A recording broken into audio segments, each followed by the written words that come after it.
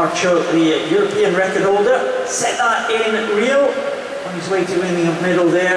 Marcho and Mamis Valov very close in terms of finish, just 5/100 separating them, with the Israeli coming out on top. Wow, what a close race that was.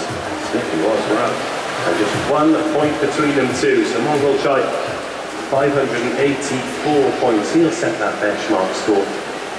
Mamis Valov and Palamarchuk, 430 and 429 respectively. And Curtis Lovejoy, 288 points in heat number 1 of the men's 50-metre freestyle.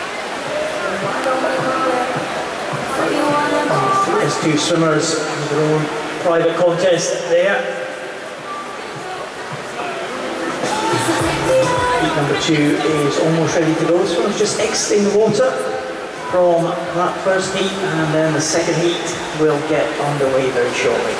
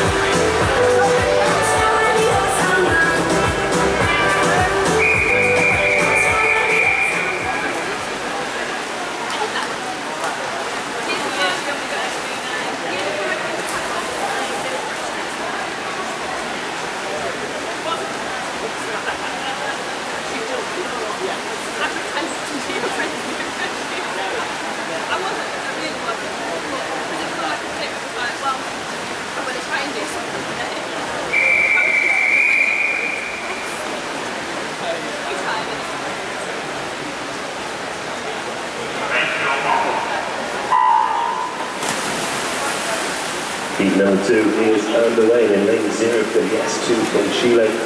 Alberto Albaza. Mohammed Sheikh from India goes in 1. Satendra Singh of India in 2. Nakamura, Japan 3. Schoenmacher of Netherlands 4. Duric, Slovenia 5. Topkin, Estonia 6. Rodriguez, Brazil in 7. And Pino of Portugal in lane 8. Well, we saw lots of Darko Duric yesterday.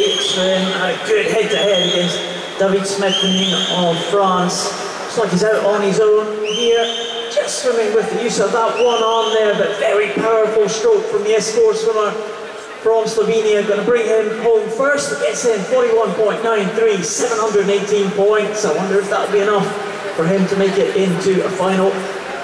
And have a look at lane 0 here, just finishing. The winner of the World Series last year for the lower numerical classifications was Alberto Albaza, as well as the Open World Series competition. There is a competition for juniors and for lower classifications, and the swimmer